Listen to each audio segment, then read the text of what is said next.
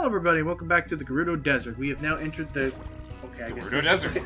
What the heck was all the other desert we were in? Oh, Just that's just normal that desert. Oh, that's just Steve's desert. Wait, what? Desert. Wait, why me? I don't know.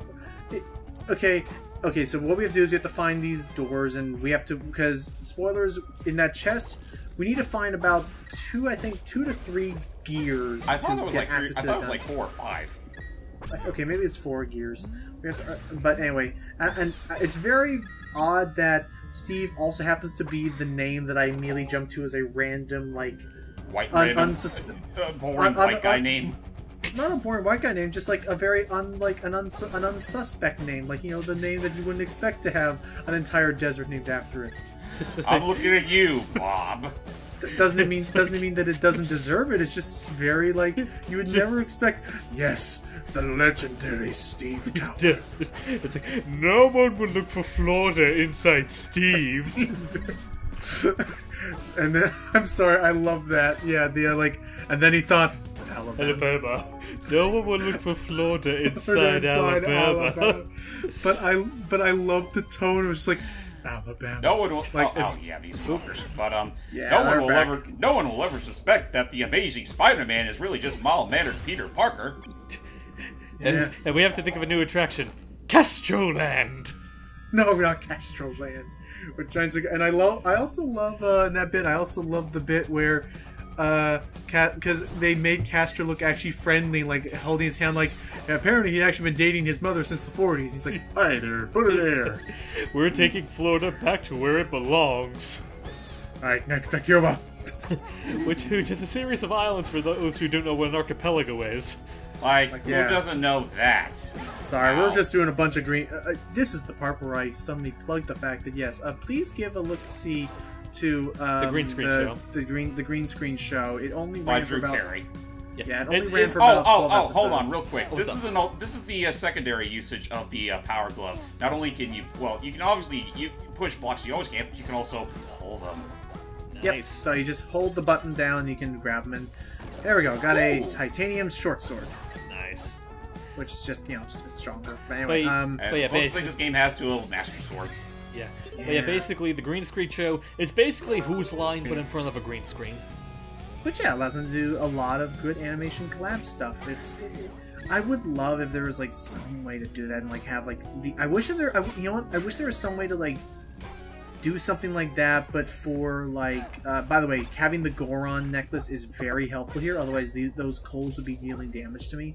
But like, you think that with all these big reanimated collabs, that maybe there could be something where like someone. I mean, okay, technically the closest thing I've seen to someone doing something like that is Oni Plays. No, Game Grumps did it too. They did do a couple of these things where they took audio from one of the Game Grumps or one of an Oni Plays video and did a full had a bunch of people reanimate it. Okay. Well, there's also that, and I do know that like certain commentary groups do have like their own fan animations. Like I've seen plenty for Runaway Guys. Oh, hold on, Logan. Mario. Devil damn it. Yeah, it does have a rhythm to it. Mario. But yeah, it's anyway. like hey, Gates. Have you mastered using your shield yet? If so, you can try this. Why aren't you helping us out on a journey, by the way? Yeah, her whole thing again, like her whole arc right now is she thinks that now Zelda can hold neighbor's love over multiple beats. Yay! But again, her whole thing is her whole arc right now is she doesn't think she's really like meant to be here. She doesn't think that she doesn't think she has a big role in this prophecy. She just thinks, cool, I woke you up. All right, my job's done. I gotta get home now. But, pretty much, yeah. But as you can imagine, with a game like this, little does she know she's going to have a bigger role than she thinks. Little does she know she has the Triforce of Power. She does. And yeah, it's kind of weird. But, again, it has to be where did I put it? Where did I put my Triforce? Yeah, this is I think the first. Yeah, I think this is now the first time in history that someone other than Ganon or Ganondorf has wielded the Triforce of Power. But again, there are arguments that it's from a different dimension or a different world for Cadence. That's unfair. I gave her all the gears. Let's turn this bad boy around. For 150 rupees. Just kidding. Here we go. Don't tease me like that, game. Good luck. Now, again, since I have the Goron Ruby, I could totally sequence break this dungeon and just go Yoink. Don't. Hi. Some blue lava. Don't. And now I got Wow. the boss key, and I can get the... Let's get the war drum. And I can just go in and get the boss key and leave. But again, I want all the piece of hearts. I want to try and go for somewhat 100%. So... Even though I swear, I think there's a bottle I'm missing. Like, I can get 2 bottles, but I never have been able to find the 3rd bottle. Oh And well. let's get some arrows, because I'm gonna need some lightning arrows. And let's go take down this dungeon. Which, if Celia listens, she'll hear a familiar tune. Well, not now. We just left it. But when we were in that hub area, they were playing the freaking Bolero Fire. I didn't hear it. You'll hear when we get back in the hub area. Yeah. Oh, geez, it's a bunch of fire. Well, to be fair, the battle theme is the battle and peaceful themes of these are pretty much the same tune. It's just with a different style. So you can probably still hear it here. Probably. Dude. You just gotta have a really keen ear. Line up. Line up, everybody. Nice. Line up for the slaughter. That is the power of the spear. Grab your partner, Dowsy Dow. Oh yeah, if you listen here, Celia. Or Never it's mind. like during one of these parts, I know you can hear a little bit of it. But just tell her what it is. No, I'm just saying the Bolero Fire. Oh, okay, my bad. I know it does play at some point during one of these big high. Here it is. Wait, I hear it. just there. Yeah, just there for a bit. But yeah, it's mixed in, and you hear more in the hub. But yeah, I like that Yep, I hear they it. chose this as the fire theme. Well, it is the Bolero of Fire. True. Then I can't think of any other big. I can't. Honestly, when I think of fire themes with Zelda, that's honestly what I think of first. I can't think of like the theme song to like the Goron Mines did not like immediately come to mind for me. Yeah. I think of I mean, yeah. I guess being honest, Ocarina of Time has some of the most memorable music in the series. Yeah. That's where a lot For of a it lot of started. people, yeah. A lot of it started there. Link to the Past also has some great songs. Oh, absolutely. See, I just can't. It's just honestly, I can't think off the top of my head any like song from Twilight Princess that immediately jumps to mind. First one that comes to mind is Hyrule Field for me. Okay. Kind of a hot take here, but I honestly don't. Honestly, when it comes to Zelda, the soundtrack usually shines outside of dungeons. Yeah. Yeah, I mean that is agree true with because that. it's usually ambient when you're in most of those dungeons. One Yeah. track from Twilight Princess I find kind of underrated is the Mirror Twilight theme. Oh yeah. When the Mirror Twilight is all put back together. Oh yeah. Like that is it a xylophone?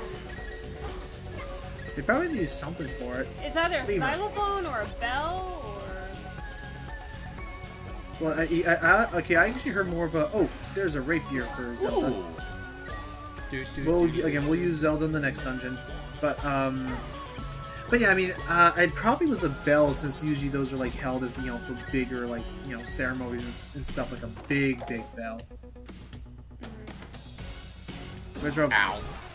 Jeez. So, what have you been thinking of this so far, Sealy? It looks interesting. Of course, I don't know if I'd have the patience to go through to play it by myself. How about you, Hype? Same boat, honestly. Alrighty. Again, they do have a. Again, they Oh, do dear. have. Again, there is technically infinite lives, and there are difficulty options and stuff you can tweak it to like make it more comfortable playing. I don't doubt it. It just doesn't seem like one of the games I would personally go out of my way to get. Okay. Just seems like in general, you don't seem to be a big fan of like 2D sprite-based things. Well, that's not really the case. It's just Well, a no, you matter. play- It's more so the gameplay in this, like how it's so dependent on rhythm that I'm not quite sure if I'd really. So you're not really a too big much fan of into rhythm games. it. Selectively, could- yeah. I can see that. Anyway, excuse me. How Probably. cute. Don't mind Lava, me. how cute. But yeah, I was gonna say like, yeah, I don't think Hype's against sprite stuff. I mean, he played the boy in his blob. Yeah, that's more 2D art, but just the same basic idea. And of course, I did record Sonic Battle for us. Right. That's All right. true. Here we go, James. It's time for one of my favorite bosses in the Oh game. yeah, this one. Perhaps you're stronger than you look. What pun is it today? Not that it matters. You'd never be able to defeat Brace Ganon. yourself, Steve. But Well, let's see what it is first. yeah, let's take a look. Power of fire, set my guitar strings ablaze. Whoa. It's not just any guitar, it's a bass guitar. And And Don't. well, Looks like a van. Bass guitar most nights. Damn it! There we go, rocking. Guitar. The guitar most nights. I'm also surprised they made such an emphasis on making them like the bass guitar specifically. Just Guitar Most Nights already sells itself. Now I'm just trying to think Gosh. of what kind of instrument you could possibly use as a pun with Ganon. Spoilers, they don't do one, but yeah, I can't. Honestly, oh my god. That was such a missed opportunity because Ganon still plays an organ. Why didn't they call him Organon? Why didn't they call him that? Why? Because spoilers, they don't. They just call him Ganon. But yeah, anyway. It's just the regular Ganon from Link to the Past. And quiet. Yay. You know, compared to all the instruments, that one looks the most generic. Yeah. And out of place in a Zelda game. That too. Yay! Haha, bass guitar. Nice. So we got one more champion left to vanquish. Yep, and this will help us stop Octavo, and we're pretty much like 5/6 of the way done with the whole map now, so we're just gonna get out there and start working on the final corner of the map. I'm sorry, but looking back at the button layout and how you have the sprite for the drum, I immediately look at it. It's like I don't quite get drum out of it. More so, I get a sandwich. Oh gosh, it does look like a sandwich. It does look like a sandwich with like the lettuce and baked ketchup with a big old bun on top. Jeez, this zoomed out sprite. Yeah. It does look like one. And now here's Zelda with the rapier. So again, it's basically like Link with a spear, although it's also kind of cool because I can move with it. So the way it works is that if I'm here, just again. Okay, by the way, here also, welcome to our final area, Death Mountain. Which they get full on rocking in this one. Yeah, so the rapier works in the sense of no, not a dagger. I don't want a dagger. So the way the rapier works is, again, if I'm right against an enemy, I'll deal a normal bout of damage, but if they're one space away from me, I'll lunge at them and deal a bit more damage and also move towards them, which you can have some fun little chains. Need help? Thank you. You can get some pretty fun chains going if you like position the enemies right. It also can make Zelda pretty disgusting by the later end of the game. Oh, absolutely, especially with her ultimate weapon. Zelda's so disgusting. She always chews with her mouth open. I almost wonder if some of these sprites I almost wonder if some of these sprites with Zelda are ones that Sealy would want to cross stitch. Give it till the end of the commentary.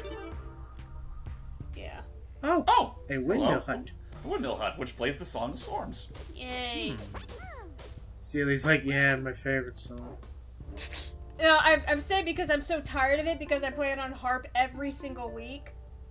Oh, that's fair. Yep. So let's do the Song of Storms. Oh shoot! Oops. Try again. Can you just imagine if it was the Tip Top Choir instead of going? Yeah. Shut. Oh. Actually, like, there's that. I'm also thinking back to like the turtle. It's like, oh gosh, the giant turtle. Dun, dun. And now it starts to rain indoors. How does that happen? Help! But no, we wake up these guys. Oh, oop. Our alarm went off already. We went out morning people, but that tune always perks us up. And the dogs too. We overslept. Thanks for waking us up. Take this item. It'll help you cross the river north of here. And we need this item. This is the Zelda 2 attack. It's the downward stab. I hear it. The down thrust, which lets us attack on enemies if we jump on top of them, which we're going to need that for some platforming up ahead. Alrighty. Oh, alright, no worries. Or if you get the hover boots, you can also break the game that way. But now comes a push block puzzle, which you immediately negate thanks to your power glove. I am ashamed to say, I'm ashamed to say I spent like 7 minutes on that block puzzle before I realized I can pick these up. That's the glory of choosing the adventure the way you want to play. Yeah. Oh, and I completely forgot to say that. Now you notice there, this game actually supports local co-op. It does. Wow. It's just a shame that none of us live close enough to each other to test that. Yeah, and honestly, it's not like they're switching. Time. Yeah, just give it time, like maybe 10 years from now when Switch emulation becomes a thing. Oh yeah, that'd be cool for like. Jeez, I wonder actually if they'd be able to do that. I mean, I'm trying to think what the hardest console would be to like emulate, but it has to be like an old one. DS and 3DS I always thought were like some of the weirder, like more complex ones to do, but they actually did a decent job. Ooh, this ain't gonna be easy. Okay, as long as I use the Cadence of Hyrule and the Power Glove well, I think I can do this. So, it's worth a shot. What I want to do, because that's the other thing, is I can pick these guys up and now. With the Power Glove and the Cadence of Hyrule, I can usually figure out block puzzles pretty well now. So let's see. I want to... don't even need the cane.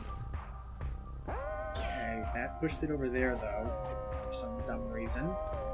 Okay, let's go over here. There. Now it's locked in place there. As long as there's a block behind it, you won't accidentally push in. Instead, you'll hop on top of it. Aw, my new boots wore out. Nuts. And you wore a hole. Well, what do you think's gonna happen when you wear a hole in it just because you're hopping around all day? Yeah, never hurts to keep your feet on the ground every once in a while. Oh, and there you go, the ice rod. Now, and I would have loved if there was a boss, like, you know, if there was a boss that required, you know, like Turtle Rock, like you needed, like, the ice and fire rod, but again, they're very, like, optional. Like, again, there are, like, the Deku Leaf, like, there's at least, I would say, a solid, like, 4 to 6 items you just don't really ever need to use in your playthrough. Yeah. Though, honestly, it's probably for the best, because, honestly, because I didn't like that bit about the, whatever that boss was from, Turtle Rock. Yeah, I forget its name. Dang it. Do you remember it, Seely? I'm sorry, I'm spacing out. What? The boss from Turtle Rock with the red and blue head. I forgot its name. I don't think that was Gleeok. No, it wasn't Gleeok. Oh my god, I feel like it ended with... Hang on, I'll look it up. Thank you. Thank you. While we clear out another room. Ouch. What the heck? I will say, like, as far as all the levels are concerned in Cadence of Hyrule, I always felt Death Mountain was the most unremarkable. Well, it's just a mountain. They just kind of throw a mishmash of enemies at you. Trinex, thank you. Yeah, that. I mean, yeah, I didn't like the whole thing of needing the requiring the freaking rods just to beat them. Especially considering the fact that it is pretty easy to miss the ice rod. Kind of like how it's pretty easy to miss the oh, hey Beetle. Hey Beetle. Hey Pushing Beetle. along all of his loot. Hi. I'm gonna buy some of my stuff, and he sells us a bottle. And this is the second bottle. I still to this day have no idea where the heck the third bottle would be. Keep looking, but anyway, what was I going to say? Yeah, I don't. It's like it's pretty easy to miss the ice rod in Link to the Past. Kind of like how it's pretty damn easy to miss the fire arrows in Ocarina of Time. Mm-hmm. Oh, geez, yeah, the fire. Yeah, no, that's a weird one. Yeah, but I mean, I understand that they give you a hint to how it works, but it's very fickle. And honestly, I don't think Sheik really described how it works all that well. I forget, is there ever a point in the game where you really need ice arrows? Nope. So yeah, I guess imagine if this game had, like, a lot of its items be ice arrows. I see that bombable wall. I mean, if you really want to freeze your mooks that badly, then go for it. True. I need an arrow. How you doing, Seely? I'm doing okay. I'm just kind of multitasking here, so sorry I'm a bit silent. What you doing? I'm looking up some 3D diamond paintings. Okay. Alright, guess we gotta fight this thing then. Yeah, unfortunately. Just you're gonna have to tank deal with the Beamos. Honestly, in some cases, I usually just tank the enemies and it works. Okay, what did I do all this for? Diamonds. Dang it! Freaking randomizer working against me. At this point, you don't really need diamonds anymore.